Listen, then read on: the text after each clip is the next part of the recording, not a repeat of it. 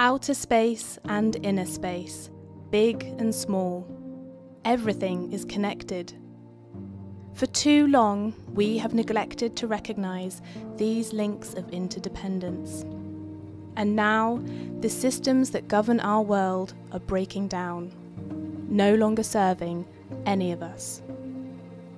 There is an urgent need to reconnect to nature, to foster harmony and tear down the structures that are built on one dominating the other, human over nature, one part of humanity over another, man over woman.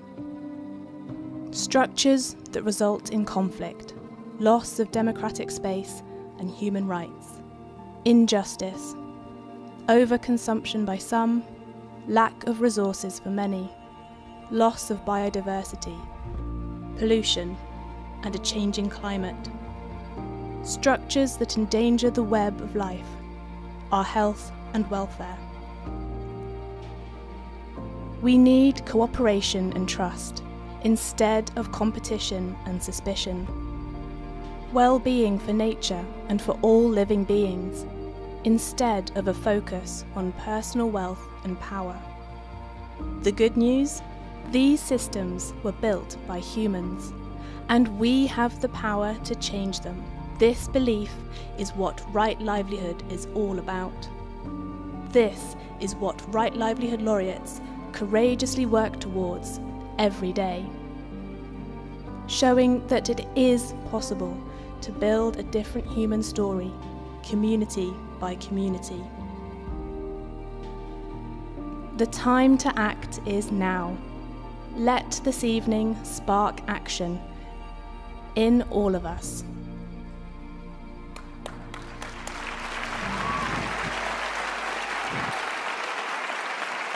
Good evening from Stockholm, Sweden.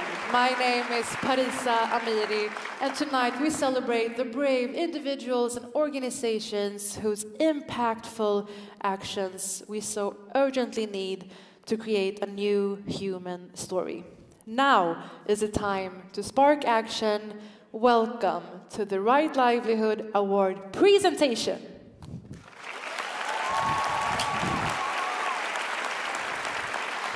Now, join me in welcoming a very nice guest. We have him here from Right Livelihood International Jury. It is Joshua Castellino, everyone. Say hello. Welcome.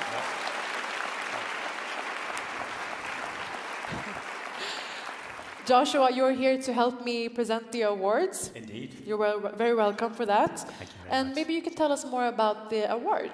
Because the Right Livelihood Award, it honors people, organizations promoting everything from art and education to food security and environmental justice. So why this great mix, some would say, and no specific categories? Well, the great mix lies in the fact that the world is a super complex place and we have super complex problems. And actually, it's human activity of different kinds that is going to be able to change that we have. And essentially, all of the laureates that we've ever honored all have one thing in common. They are people who face the struggle and really use their human resources to be able to change. And that's what they have in common, and that's the strong link that we bring. And we're so thankful for that. But can you tell me about the linkage between also communities and organizations? Well, in a sense, the communities are the ones that can make the change. I think the video said it very well when it said that it's human activity that created the systems we have that are creating the disadvantage and despair that we have. And it's human systems and human beings that can change it. And communities have to be in the forefront of this. And our laureates inspire their communities. And one by one, each of those communities, when you put them together, can spark the kind of movement that we need to get the world that we all wish to see. We need to multiply, definitely. And the symbol for the award, if you can have a look over here, we're going to hand them out. It's a sculpture made by Swedish artist Eva Hild using a very special metal. It is called humanium, and it is made from illegal seized firearms. Very fitting, I think, for the cause. Absolutely. And it's by Swedish initiative I Am. So thank you very much, Joshua. We'll see you in a bit to be back. Joshua Castellino. Thank you. Thank you very much. Injustice rightfully causes fear, concern, even anger. And tonight is all about challenging these feelings into courage and action. So now let's take a moment together to breathe and enjoy this magnificent dance performance called Zirkonen, created by Mikaela Fleberg.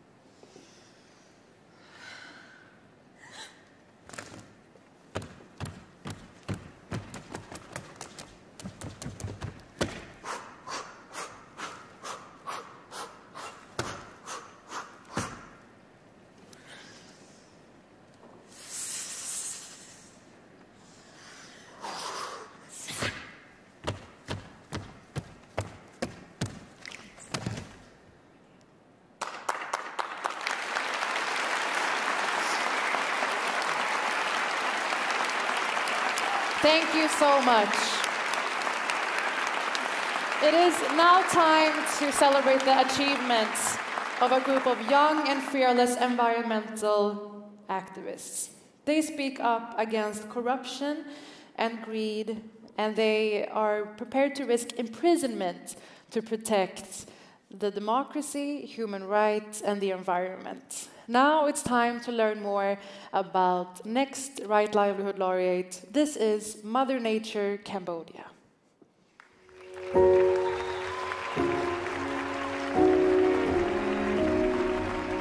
ពួកយើងគឺជាក្រុមយុវជនដែលធ្វើការប្រកបទៅដោយគំនិតច្នៃប្រឌិតមានការលើកទឹកចិត្តនិងផ្ដល់ជាគំរូភាពនៅក្នុងការការពារបរិស្ថាននិងធនធានធម្មជាតិនៅក្នុងបរិបទសង្គមដែលកំពុងតែទទួលបាននូវការរដ្ឋបတ်និងមានប្រជាធិបតេយ្យមិនពេញលេញ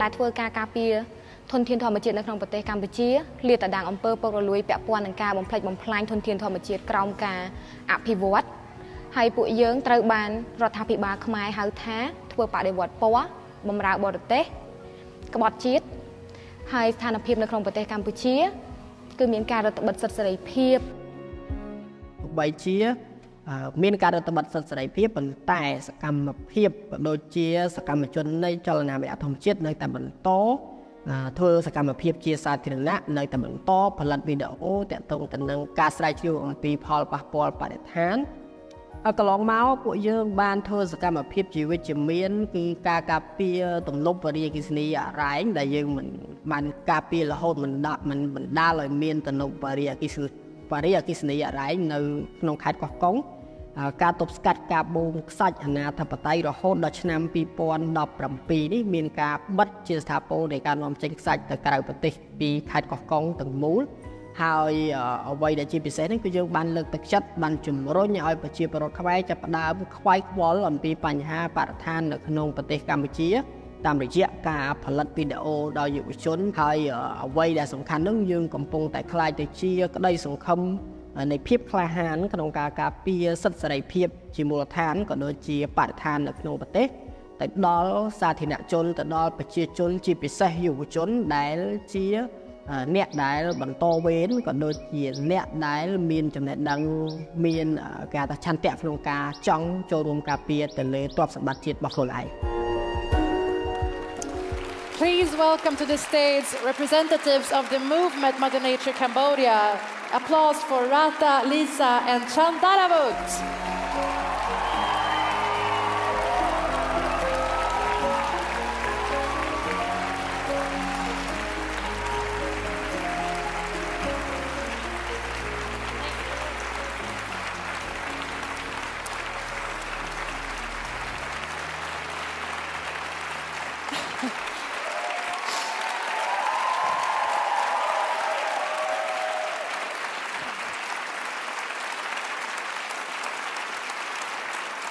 And the stage is yours, Rata. First of all, we want to thank Livelihood for this award. Being recognized like this in such a way is very valuable, not just to our organization, but to all Cambodians. People in my beloved country will see once again how participating in the protection of the environment is not an illegal act. I use the word illegal because that is what the government of Cambodia is fond of calling us an illegal group.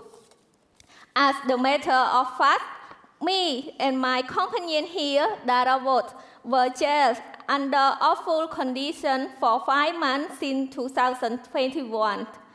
We still face up to another 10 years in jail if found guilty during an upcoming so-called trial. Since 2015, 11 members of Mother Nature Cambodia has been jailed, all on order from the government. All of us, needless to say, charged and jailed on make-up crimes. Despite Cambodia officially being a democracy, and despite billions with a billion of dollars spent by the international community to bring about democracy since the early 90s, the situation in the countries continues to be dire. Our forests, rivers, lakes, our land, our water continue to be destroyed or sold or neglected, or all these combined. Protected forests will get privatized while scale logging and mineral extraction continue to happen without even the facade of transparency. Cambodia, not long ago, was home to some of the world's most healthy forests, teeming with ancient trees and incredible wildlife. Then, with development as the excuse, these forests were cut down and continue to be, without much consideration. A tiny elite has become incredibly rich because of this, while Cambodia continues to be one of the poorest countries in Asia with an average monthly income of $130 US. Yes, the risk of being an effective frontline activist like me are real. We can't deny that. But another much more positive reality is that the new generation of Cambodians is growing up. This is the generation that did not live through the awful genocide and civil wars of the 70s and 80s. A generation that dreams of a Cambodia that respects its environment, that takes pride in its forests and rivers. A Cambodia where the words democracy, development, and the rule of law are not empty words used as excuses to repress critics or to engage in gross corruption, but words with the real meaning. A message to the government of Cambodia for this new generation of Cambodians that I and my colleagues are a part of, being sent to the prison for fighting for the common good and protecting our natural resources is nothing we are ashamed of. It is not going to discourage us from fulfilling our dreams. To wrap up, our final message to the young people of Cambodia, building a Cambodia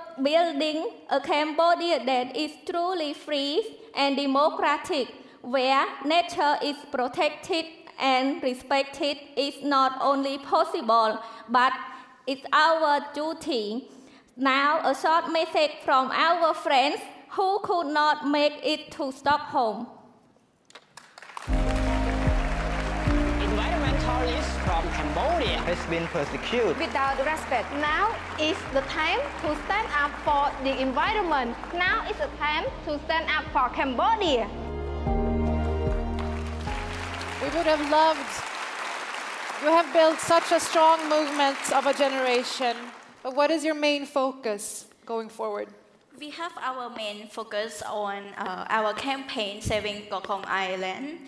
And we also have other activities such as producing videos, cartoons, artistic pictures to expose environmental crimes in all forms. Furthermore, we empower young people to be active citizens. You have very impressive creative tactics, as you may know.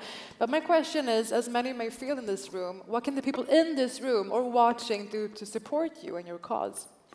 Environmentalists all around the world are being oppressed by, for their activism. So it is our duty to make the oppressor hear that we deserve better environment. And first thing we can do today, please give a round of applause for all environmental defenders in the world. Thank you. Definitely.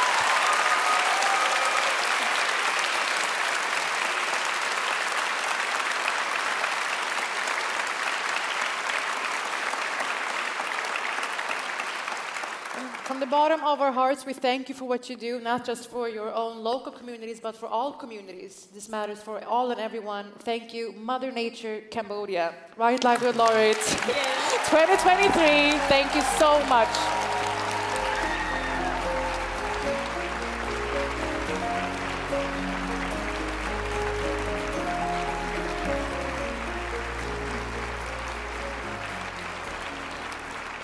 Over the years, all too many Right Livelihood Laureates have been imprisoned for their human rights work. Among them are 3 brave human rights defenders from Saudi Arabia, awarded in 2018, while all of them imprisoned for democratic reform, promotion of that in their home country. Walid Abu al-Khair, internationally praised human rights lawyer, sentenced to 15 years in prison, and who still has 5 years of detention remaining. Abdallah Al-Hamid, poet and professor, died while serving an 11-year sentence as a result of medical neglect by Saudi authorities. The third Saudi laureate is Mohammad Fahd Al-Qahtani. He co-founded an organization together with Abdallah Al-Hamid to advance democratic reforms and monitor human rights violations. Al-Qahtani was sentenced on trumped-up charges. After serving 10 years in prison, he was supposed to be released in November of last year, but he was forcibly disappeared shortly before his release date. Since then, his family has been prevented from being in contact with him or knowing his exact whereabouts. More than a year has passed and they still don't know where he is. Al-Qahtani once said, "You cannot stop rights activists. They are like weeds. When you pull out a few, more grow back stronger and thicker."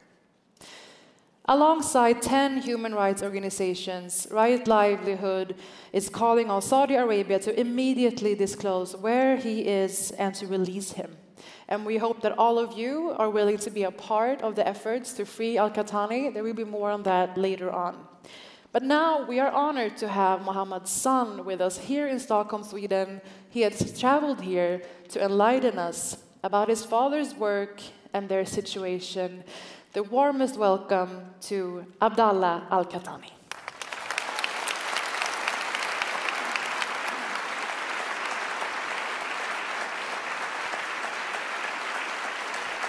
Good evening, everybody. Hello? Good evening, everyone. I hope everybody's doing okay. Back in 2009, I remember I was 13 years old and I lived with my family in Saudi Arabia. Every Monday evening, my father, he went to see his friends and they talked politics. Because I was the oldest, my dad would always take me with him to listen, serve coffee. They always left their cell phones in the car. They never told me why, but as I grew up, I understood that it was to avoid surveillance. About 30 men would gather, and the conversations went on for hours on hours. Sometimes they brought a camera to record their discussions. Like most kids my age, I was totally bored. So when I could, I would just try to sneak out and play video games as much as I can. When they were busy with their conversations. My dad was never happy about this. He always got upset because he wanted me to sit there and listen to him. But now, sometimes I actually go on YouTube and I would listen to his videos and his friends that they published back then. Now I realize I was serving coffee to some of the most progressive champions of democracy and human rights activists in Saudi Arabia that has ever seen. And one of them is my father. Dear Father, earlier this week I visited London and I met with activists and government officials. Everywhere I went, people talked so highly of you. They always asked me, are you the son of Muhammad al-Qahtani? They would smile and ask, and I felt so proud. We're all proud of you and what you have accomplished. My father is one of the founders of a human rights organization called ACBRA. They wanted to give more power to the people and to end male guardianship. My dad and many others were thrown in jail for their peaceful efforts to reform Saudi Arabia. My father was sentenced to 10 years in prison on charges like disobeying the ruler.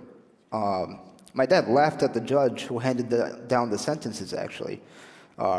Shortly before the ruling, we were exiled to the US. My father knew that it was coming and made sure we left the country safely. My sister Layla, actually, at the time, she was only a few months old at the time. Despite being in prison, my dad actually called twice a day, and he was very engaged in our daily lives. However, in October last year, he stopped calling. That was only 1 month before his release date. We have not been in touch with him ever since. In the beginning, my sister Layla asked, why does Baba not call anymore? I didn't know what to say. I was just stunned. The silence caused by my father's forced disappearance, has deeply wounded us as a family. Every day, my mother would call the prison and pretty much anyone to ask about my father. She was told by a Saudi official to forget that man and move on, which we will never do. Abdullah al-Hamid, who received the Right Livelihood Award with my dad, passed away in prison due to medical neglect by authorities. I don't want my father to face the same fate. He should have never been jailed for promoting democracy. No one should. He must be released now. I hope you will join our calls to free my father and all other political prisoners in Saudi. Thank you so much, everyone. Thank you. Thank you for that deeply touching testimony from Abdullah al-Qahtani about his father. And dear audience, to make sure that we are doing all we can to support the efforts, Right Livelihood now asks you to join in on calling on Saudi authorities to immediately disclose Muhammad's location, to release him unconditionally, and to let him contact his family. Now on the screen or in your program, you should see a QR code, and if you scan that code with your phone, everyone in the audience also has it, you are able to sign the petition to free al-Qahtani. So please also, to really light up the venue in support of al-Qahtani, switch on your flashlight. When you've signed the petitions, we can really show that we are many in this fight to free him. Thank you.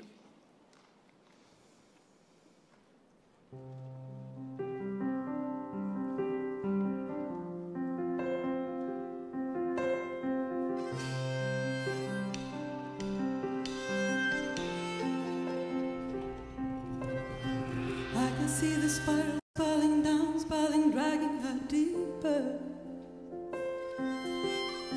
Trigger after trigger, I cannot figure out, it's just getting steeper. Puedo ver la espiral tragándole y tirando hacia abajo. Las armas escupiendo el metal, quemándolo todo a su paso. You have enough fights to fight. Wish we could forget it all in the night. Y si estás cansada de pelear, podemos olvidarlo y recomenzar. I'm standing next to you, wondering what to do. How can I be there for you? What is there for you? What's coming through? What does the mirror reflects to you? And you ask me if I had superpowers, what would they be? I wish I could turn darkness to light. I wish that I could see the fight, turn war to peace, and all suffering to ease.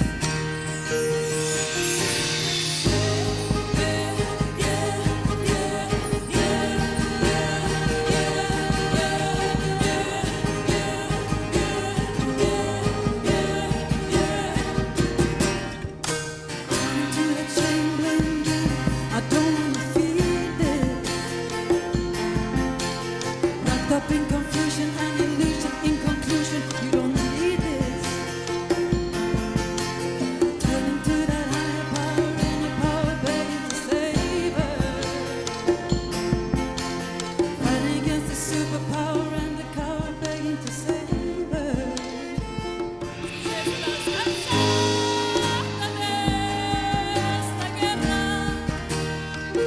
Ojalá nos abrace una tregua.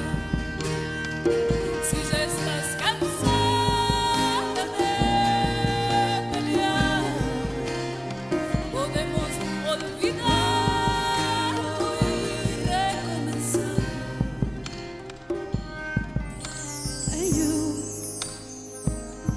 ask me if I had superpowers, what would they be?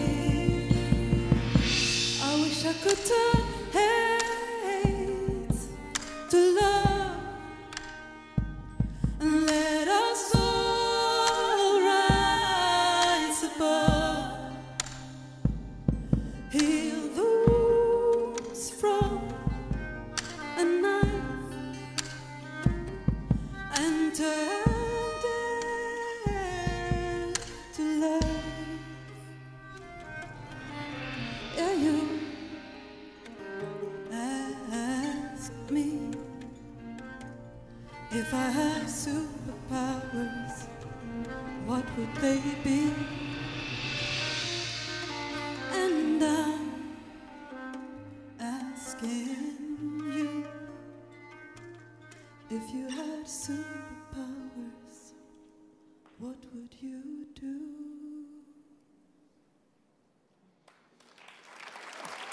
Thank you. That was If I Had Superpowers by Zavala Al-Khalidi, Sissoko Amper.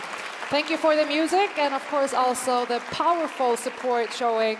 And please sign the petition and share your support under the hashtag #FreeAlKahtani. Every year, the World Health Organization estimates that 25 million unsafe abortions occur worldwide. Without access to proper contraceptives and safe abortion services, there are deadly risks for affected women and girls. Dr. Eunice Brookman Amissa from Ghana has secured these rights partly and dedicated her life to this. Now joining us soon, but to get to this point, she needed to change her mindset first. Let's learn her story.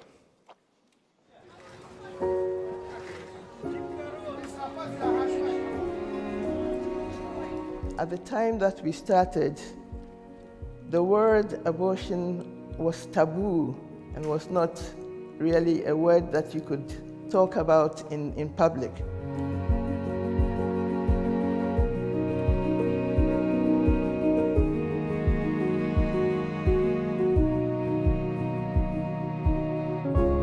Out of the total of about 36,000 maternal deaths from unsafe abortion, almost 24,000 were from Africa alone, and that was about 60% of the total. That was a totally unacceptable state of affairs, considering that nobody, absolutely no woman has to die from a totally treatable and manageable cause of unsafe abortion.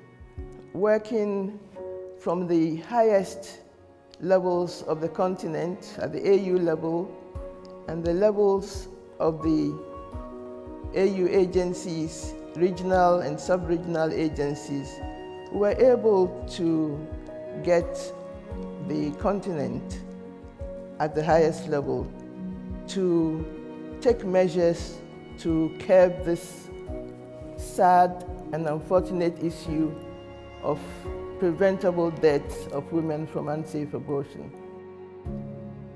So for me, Ghana led the way. Currently, as we speak, led by the leadership of Dr. Yunus Brooke-Wannemisa, Kenya also started it. Zambia started it. Mozambique, countries around us started it. The work has been very beneficial.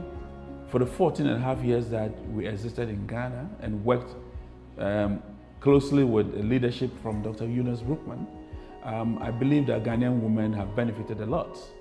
We also often said that the womb belongs to the woman. The womb doesn't belong to a man. The womb doesn't belong to any other person. The woman had a right to determine what should happen to her body.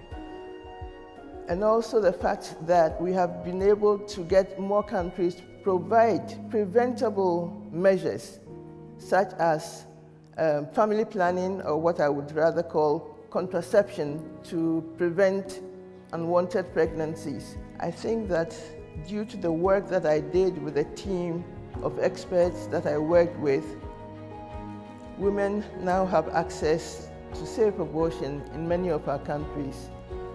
And the deaths from this scourge, as I call it, have been greatly reduced. But there's still a lot more to be done. Please welcome to the stage 2023 Right Livelihood laureates, Dr. Yunus Brooke-Wannemisa.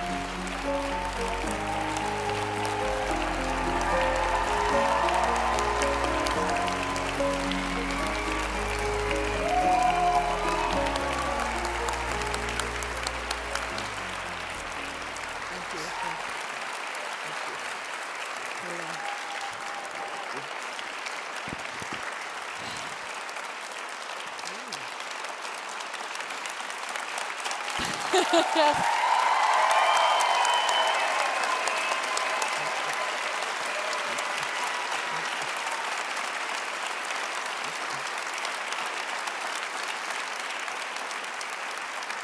Dr. Brooke-Wannemisa, thank you for being here with us tonight. What does this award mean to you and receiving this now? Well, I'm speechless now. I deem it a great honor for the work that I did with others to improve access to safe abortion for women, recognized in this way by the Right Livelihood Foundation. I hope, indeed, believe that this recognition and public recognition of unsafe abortion will lead the world to come together to do something about a totally preventable cause of the death of women. Definitely. We all have to do what we can. With the global backlash on women's rights, definitely we all have to fight for women's rights. Now we are looking forward to hear your words this evening. The stage is yours. Thank you. Hello, everybody.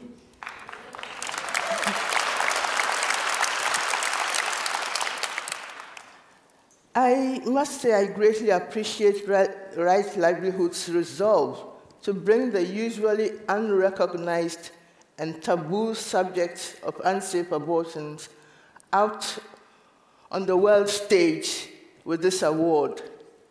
It is about time that the issue of the death of tens of thousands of women from a totally preventable cause is brought out of the closet and recognized in this very public way. When over 2 decades ago, I was invited to join IPAS, the international NGO working globally to bring reproductive justice for women and to reduce preventable maternal deaths from unsafe abortions, I opted for a 2-year contract and moved from Ghana to set up an office in Nairobi, Kenya. 22 years later, a great deal has been achieved by the small team of dedicated professional men and women from across the continent and the US who worked together with me on the issue of reducing deaths from unsafe abortion in Africa. I recognize all their efforts to expand access to quality safe abortion care, and I raise this award to them also. The strategy to work at the regional level with the African Union and its agencies, with elected politicians, the women's movement, and a wide range of strategically selected groups as partners, as well as individual regional champions, worked very well. We achieved great successes in the adoption of regional-wide policies and agreements that could then percolate to the country level and give a boost to country-level advocacy. The requirements for making deaths from unsafe abortions a thing of the past are all well known. What is needed is for further country-level action to talk the talk and walk the walk. Our work is not done yet. We have heard the statistics. About 30,000 women dying annually from a totally preventable cause is not acceptable, can never be acceptable.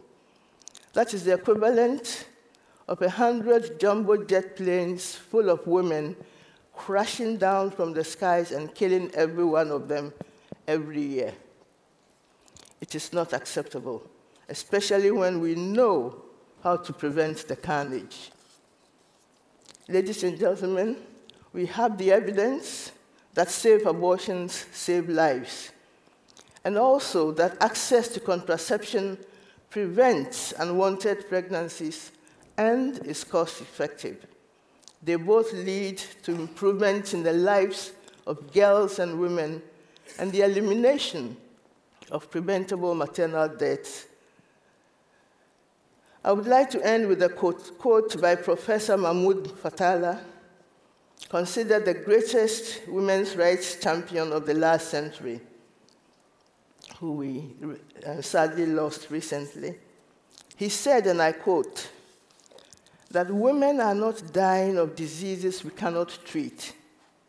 They are dying because societies have yet to make the decision that their lives are worth saving.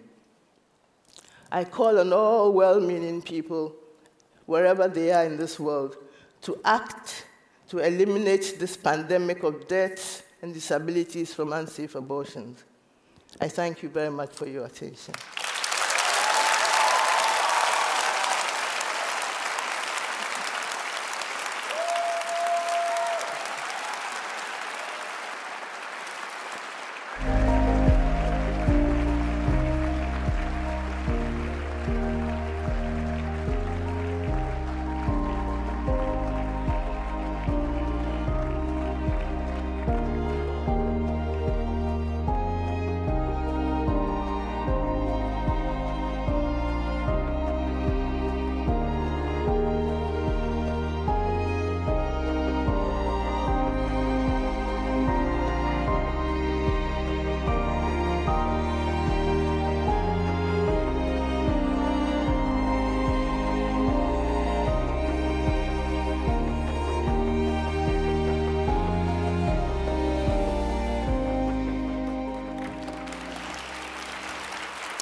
Living in Kenya, our next Right Livelihood laureate, she started her activism after being poisoned by the factory she worked at, a battery smelting plant which also poisoned her son and thousands other community members, some even dying.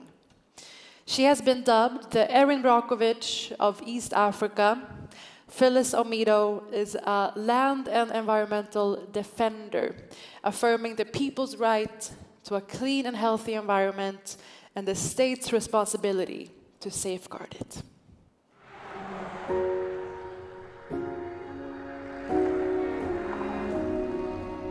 My name is Phyllis Omido, the Executive Director at Center for Justice, Governance and Environmental Action. I'm also a land and environment defender. I work with communities that reside around extractive industries and communities that are affected by big government infrastructure projects.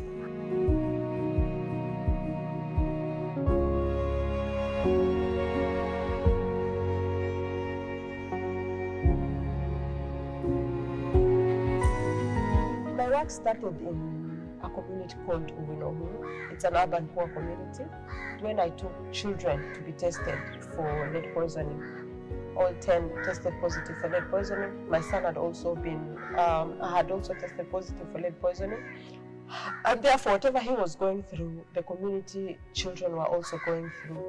The day that finally this smelter started shutting down, for me it was like a dream, because since 2009 to 2014, I had been pushing for Kenya to shut down these smelters because toxic waste was being brought from everywhere to Kenya, where it was cleaned up, and then 99% pure lead was being exported outside Kenya to countries that did not allow such dirty work to impact the environment and their people. I found this to be so unfair because we were not, as a country, benefiting in any way.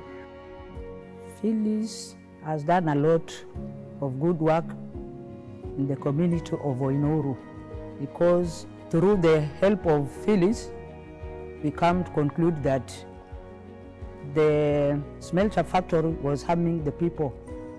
So Phyllis has helped us. If it was not Phyllis, I don't know what could have happened.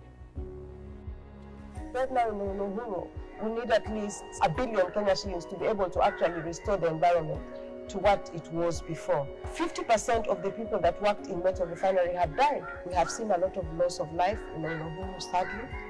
This also has united us a lot. It brings me so much joy to see how the communities evolve to a point where they do not need me to articulate their rights. They can stand up for themselves, they can go to these government offices and properly articulate what their rights are within the Kenyan Constitution. You do not need anything to become a land and environment defender. All you need to do is love yourself, love nature, and understand that both you and your future generations need to live. Please welcome to the stage 2023 Right Livelihood laureate, Phyllis Omido, everyone. The one and only.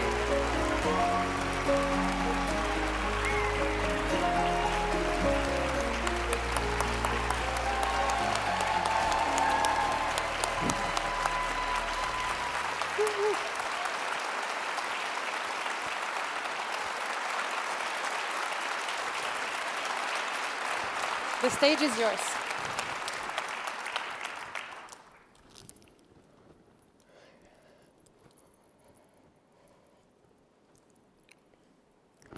One day in 2012, after I was arrested for assembling the Livelihood community to protest against pollution in their community, my 4-year-old son asked me, "Mama, are you a bad person?" I answered, "No, son. It was my concern for his health that had led me down this path." This is over a decade ago. He was hospitalized as a baby, and it turned out that my exposure to heavy toxic metals at my job was poisoning him. I'm deeply grateful that he's here today.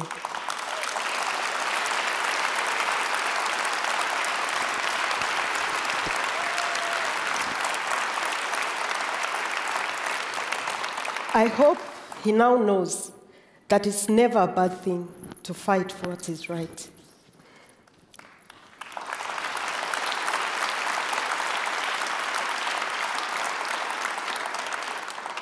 When a state-licensed smelter opened its doors in Onohuru settlement with over 3,000 residents, the community began falling sick with respiratory illnesses.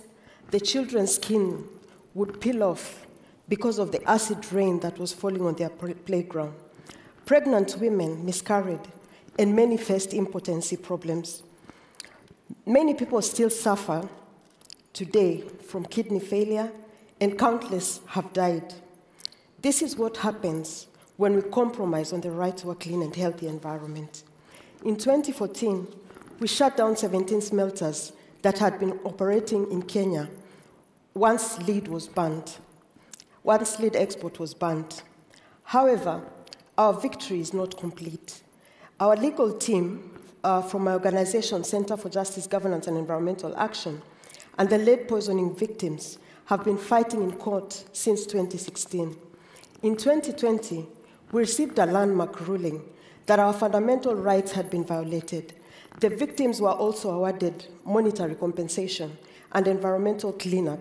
However, the judgment has been viciously attacked within and outside the corridors of power in Kenya. Ironically, those entrusted with protecting Kenyans' rights are the ones fighting to stop us. We are currently at the Supreme Court of Kenya, hoping for a ruling that recognizes the importance of environmental justice and that finds even the most vulnerable deserving of justice. Being an environmental activist is a lifetime commitment that requires resilience and a strong support system. In times of adversity, we lean on those who share the same struggle with us. This is why it's so important to be part of the Right Livelihood Laureate family. In 2012, not only was I arrested, but I was faced by a brutal attack by armed men outside my house because of my activism. This is the reality of thousands of land and environment defenders globally. My dear friend Bata Caceres is among those that have been killed for their work. We live at a time when profits outweigh reason, when opposing profits for the sake of our children's future is criminalized, when governments and corporations align against defenseless defenders. Many countries have not affirmed the right to a clean and healthy environment in their constitutions. I can't imagine how much harder it would have been for us in Kenya if Kenya did not recognize the right to a clean and healthy environment. The UN has now finally recognized the right to a clean and healthy environment, and hopefully every government on earth follows suit. Yet it doesn't end.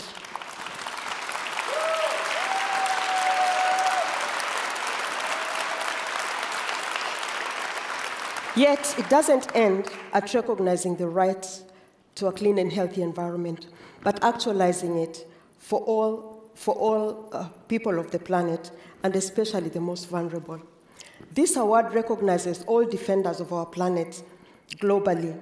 It is a call to action for their resourcing and protection at this time of planetary distress. I dedicate this award to the Uyombo community in Kenya that is fighting to protect their lives and their environment from the government's plans for a nuclear reactor in their home. My sincere gratitude to the members of the IROG network and the Kana network in Kenya, my dear sisters in the struggle, Ika Langele and Rachel Mwakali. This is for you. Asanteni sana.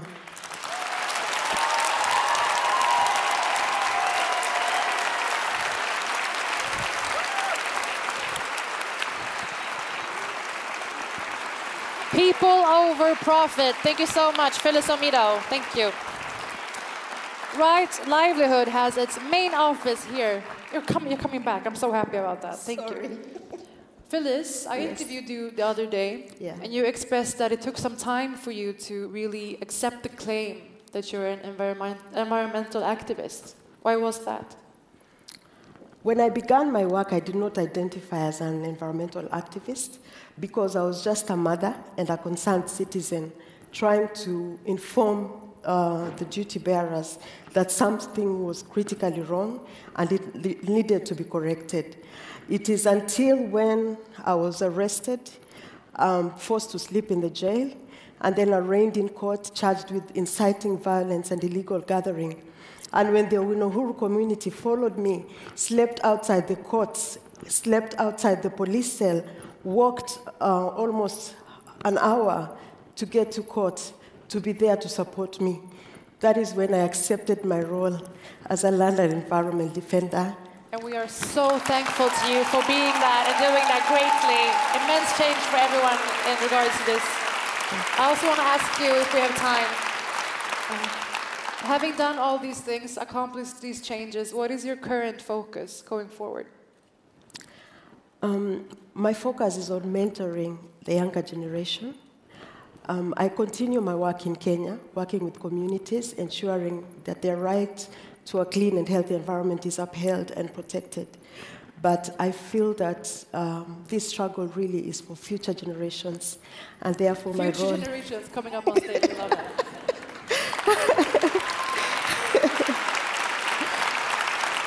And therefore my role is now to mentor the future generations.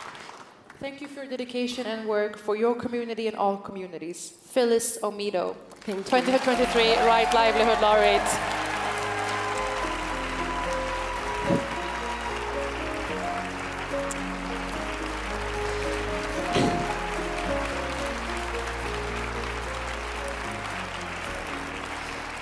Right Livelihood has its main office here in Stockholm, Sweden, with a second office in Geneva, home to one of the major offices of the United Nations.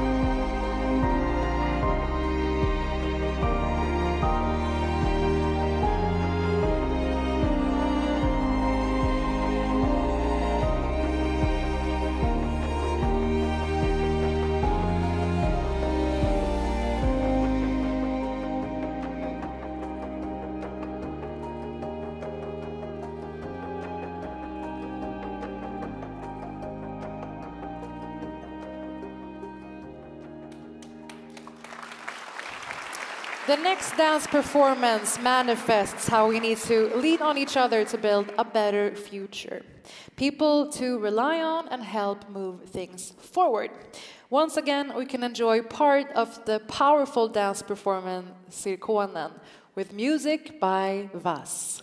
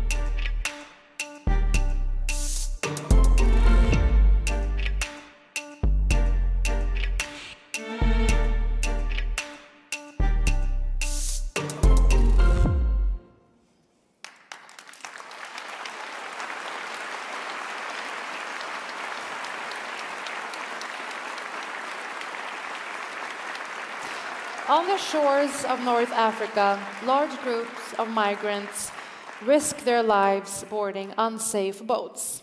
Escaping conflict, poverty, and authoritarian regimes, they seek their way to Europe.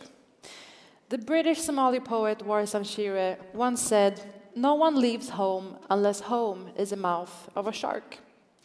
But too often, these people end up in the water and are denied assistance from European authorities. This shocking lack of humanity and solidarity led some European citizens to set up a rescue organization.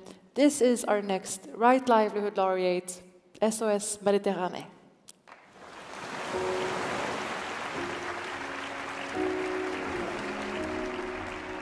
SOS Méditerranée is a maritime and humanitarian European organization. What we do is quite basic. We go at sea in the international waters and we rescue people and we bring them to safety.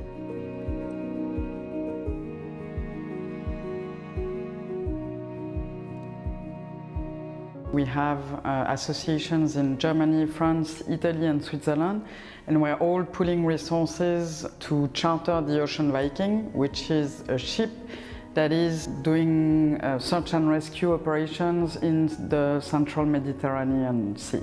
So far, we have brought to safety 39,000 people, 39,000 stories, parents, sisters, kids. Every single rescue is an amazing moment. Since we are a very small organization, we are very much aware of every single operational step.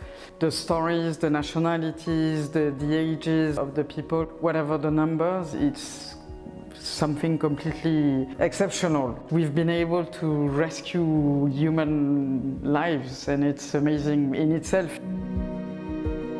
The situation in the central Mediterranean Sea is still going on. There are still a lot of people fleeing Libya and Tunisia now, and that they are risking their lives to do so.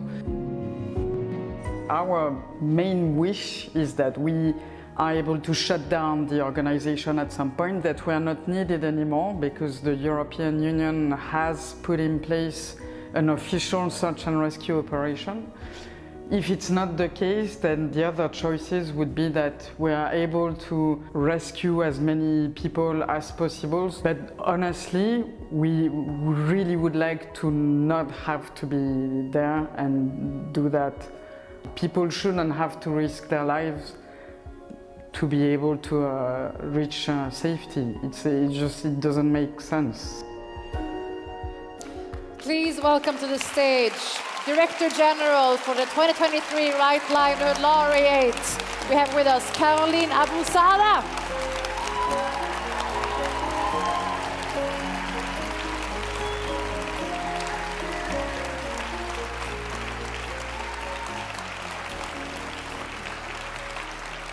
Thank you. 39,000 people, Caroline. You understand? Because of you. Can you take us with you to the Ocean Viking from this room and tell us what is it like to be on the boat and suddenly finding distressed people in the water? So just to start with, it's 39,165 now. So it's, voilà. And, a rescue is always a bit, as I mentioned earlier, it's a phenomenal moment. There's cries, there's tears, there's, so since I'm crying as well, we are sharing moments of emotions. It's extremely strong. It's very difficult moments as well, and that's why we have a very professional rescue team on board to make sure that everyone is safe on board, and as I mentioned in the video, we shouldn't be there to do that. I mean, we shouldn't have to do that. And I know you have a rescue team and a post-rescue team. Can you tell us a bit about the teams and how they work? There are 3 teams on the ship. So the Ocean Viking is a 69 meters long vessel. And there's the team of the ship owner, so to run the ship. There's the team of SOS Méditerranée, who are professional rescuers, and they are male and female. And we also have the team of the International Federation of the Red Cross and Red Crescent Societies, and they are providing medical and protection activities on board the ship. And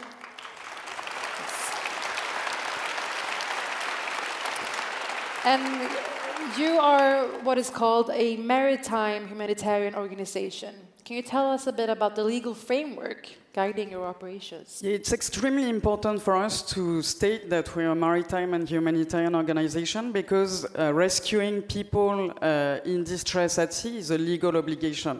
Whichever vessel, whichever asset is present at sea and is witnessing an embarkation in distress has to rescue them. So for us, it's extremely important. It's a matter of law. The number of people risking their lives on the Mediterranean Sea peaked in 2023. And only 2 weeks ago, Italian authorities detained your ship. Do you want to tell us what's going on, what's happening? Yes. So we're in detention for 20 days because we've done a rescue that while the Italian maritime authorities ask us to proceed to a place of safety. And since the embarkation that we saw was really in distress and really needed our help, we decided to pursue the rescue. And when we arrived in the place of safety, we were detained. So this detention is going to last until the beginning of December, which means we're not able to be at sea at the moment and to be able to rescue people, which is a very difficult moment for us. And you rescued 34 people that day. Yeah, 128 in total. And I've understood that you receive a lot of threats and a lot of hate because of your work saving lives through legality, as you say. But what keeps you and your team going? Because there's no choice. I mean, there's no choice. As long as there are people risking their lives, we need to be there. What in your mind has to happen next? I mean, there should be a European search and rescue operation being put in place. That's clearly something that should happen very quickly. And as long as this is not happening, we should actually have the capacity to be able to rescue people without obstacles. There should be far more assets than there are at the moment to be able to rescue people. So it's a matter of willingness as well, and it's a matter of letting us do the job while the European states are actually putting one mechanism in place. And I know maybe you wanted to thank your colleagues. Yes, I mean, so we are a European network. We have organizations in Germany, France, Italy, and Switzerland. We have the team on board the ship.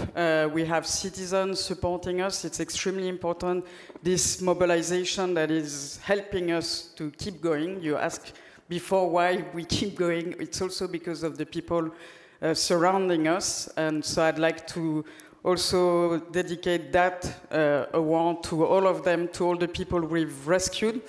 And if I may say one last thing, so as a member of SOS Mediterranean's network and as a Palestinian as well, I'd like to call for really pay attention to dehumanization speeches, because this is bringing 30,000 lives lost at sea, 15,000 lives lost in Gaza, and it's really, really an issue.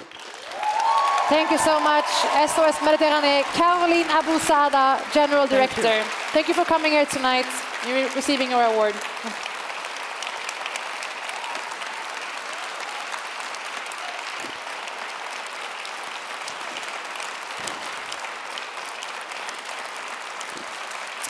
One of the previous Right Livelihood laureates, Gino Strada from Italy, he campaigned throughout his whole life for a future where all wars would be banned.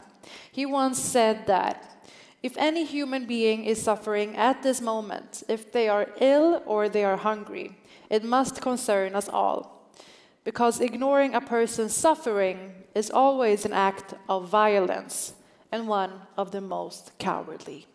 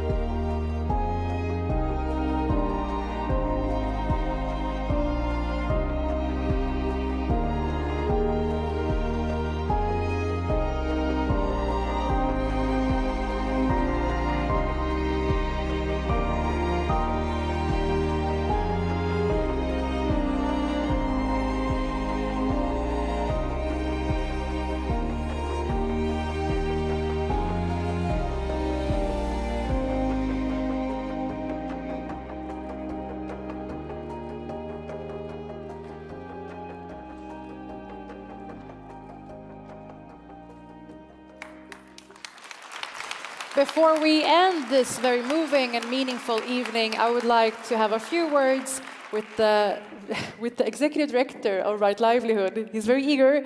Ole from Yxkull, welcome. Welcome. Thank you. And thank you for everything you're doing, putting an evening like this together, Ole. Thank you. Following global news, Ole, we're all probably wondering, how do you stay motivated, even though there is so much hardship and conflict? It's not difficult for us with such amazing laureates. I like this saying that a falling tree makes more noise than a growing forest. And of course, there are the crises in the world, the terrible catastrophes, but what we see in our work is a lot of what's growing up, the alternatives, which maybe take time to grow, but they are many and they are powerful in the end, and that's important.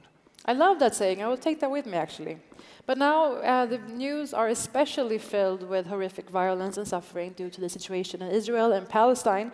Can you talk about how Right Livelihood laureates are responding to this unfolding horror in the region?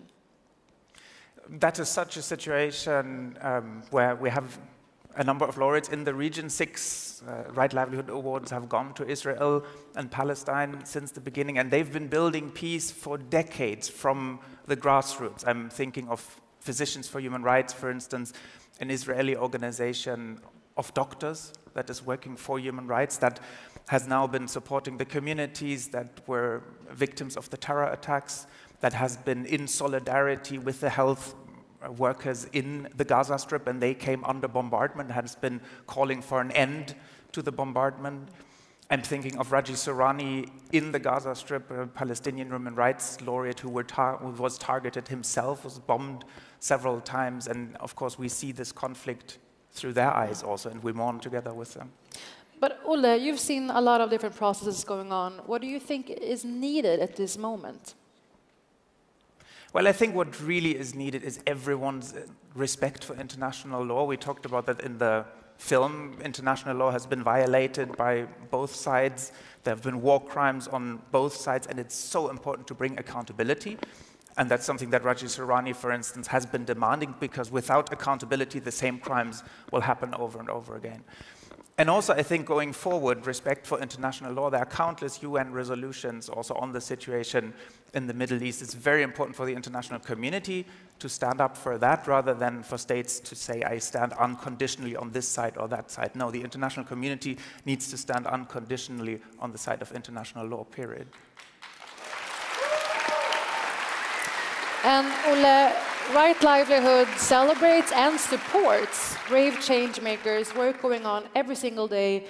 How do you find out about them? Well, I was on the Swedish morning show this morning, and they asked me, what is it like at your award presentation? Is it different from the Nobel banquet? And I said, yeah, it's a bit of a different style. But I also said it's different because everyone can come. And that is also how we work with nominations. Everybody in the world can send us nominations for the award, and we're opening the nominations for the 2024 awards tonight. So from today onwards, you can go to the Right Livelihood website, rightlivelihood.org/nominate, and you can send us nominations for next year. I look forward to seeing who made it, but I want to know, you do such an impressive different varieties of work, but how do you finance your team, and how many are you? We're some 20 people. We showed before that we're working in Stockholm and in Geneva. We work on the nominations, but we do a lot of work with this amazing network of laureates. And the trick with the financing is kind of the same. Everyone can contribute. So it's really from private individuals that our work is financed, and you'll find a QR code or an account number even in the leaflets on your seats. So everybody is welcome to support that. Yes, there are programs near to your seat. Thank you. But Ole, a night like this, there are so many different things to absorb, take in. What do you suggest we do with all these emotions and experiences? Well, for me, I mean, tonight is also, we had a whole program here with the laureates, so tonight is the last night for us. And I think for me, what stays from this week is a quote by you, Phyllis, when you said in one of the interviews, you got this question of, how do we build change? How do we move this complex, messy system that societies are to a better future? And you said, it's easy. You just start others will follow along. I think that is what we should take with us. Memorable and true. Thank you so much, and thank you for everything you do, Ole von Ixholt. Thank you for tonight. Thank you. And we will now end this evening with music and lyrics written by Nadine Al-Khalidi as a tribute to her father. The song is called Hua and performed by Zavala Al-Khalidi, Sissoko Ampere once more. But I want to quote a bit of the song. Shake the earth with your voice. Like an earthquake, he said. Be strong, satisfied, dream and dare. And I hope this evening will result in you watching, dreaming and daring to act, because we need every single one of you for the new human story. Thank you and good night.